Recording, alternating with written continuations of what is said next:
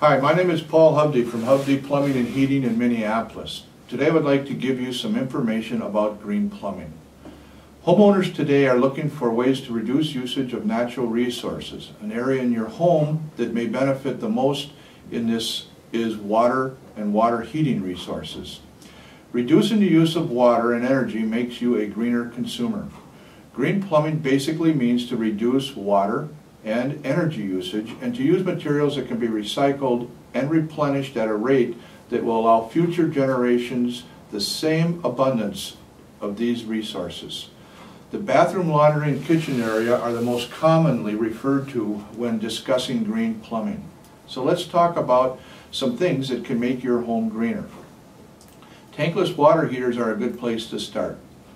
Most tankless water heaters in this area are natural gas. The burner only fires when the faucet is turned on, which eliminates the standby heat loss from standard storage style water heaters. Efficiency can be raised to the mid to upper 90% efficiencies. Next, there is a heat pump electric water heater. Basically, they are a refrigeration unit that works backwards. The compressed heated refrigerant runs through a coil in the tank, transferring its heat to the water that surrounds it and cools the room the water heater is set in. This heater works well in applications where the mechanical room is warmer than the surrounding rooms. We are taking the excess room warmth and putting it into the water heater. Toilets have dramatically improved. Before the 1980s, toilets consumed 27% of the average residential use. These toilets used upwards to 5 gallons per flush and were widely used both in residential and commercial applications. Some of these are still in use today. Replacing these toilets with the available 1.28 and 1.6 gallon per flush toilets will save tens of thousands of gallons of water per year. In recent years, the performance of these low consumption toilets have dramatically improved, avoiding the problems early low consumption toilets were noted for. A domestic hot water recirculating system saves water by not running excessive water from the hot water faucet, waiting for the water to get hot.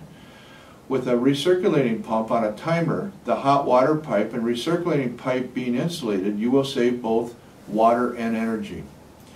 We can provide you with the infrastructure to be more green. You need to play a part in this game also.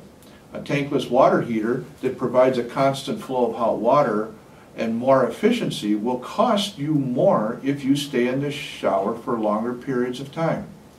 The old style water heater would run out of hot water and that would end the shower. Be deliberate in limiting the time in the shower. We can install a 2.5 gallon per minute bathroom sink faucet, but if you leave the water running while you brush your teeth, you don't have a green faucet. By using a licensed, insured, qualified contractor to offer suggestions and do installations, you too can become greener. Thanks for taking time today to learn a little bit about green plumbing. You can find my company, Hovde Plumbing and Heating, on referralbuzz.com.